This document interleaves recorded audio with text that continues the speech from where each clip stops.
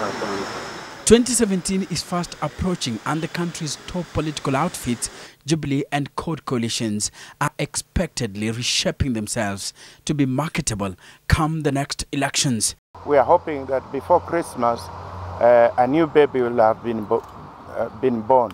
Jubilee-affiliated parties are in the process of merging into a single political party, the process that appears to have split the coalition.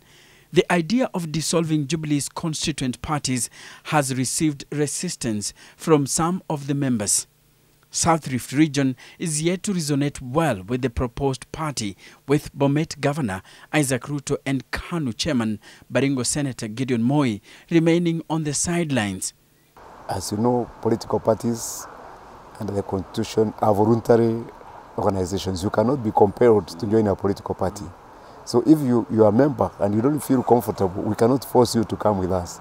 But we are appealing to them. Do not fight with something you don't know. We are only taking on willing partners. If you think we are doing the right thing, you join us. But please don't join us too late. Issues affecting the baby yet to be born are beyond just the acceptance of the idea among members. The name to be used for the vehicle President Uhuru Kenyatta and his deputy William Ruto will be seeking re-election on is the elephant in the house. As you know the name of the party now, we have said we should not confuse our people anymore.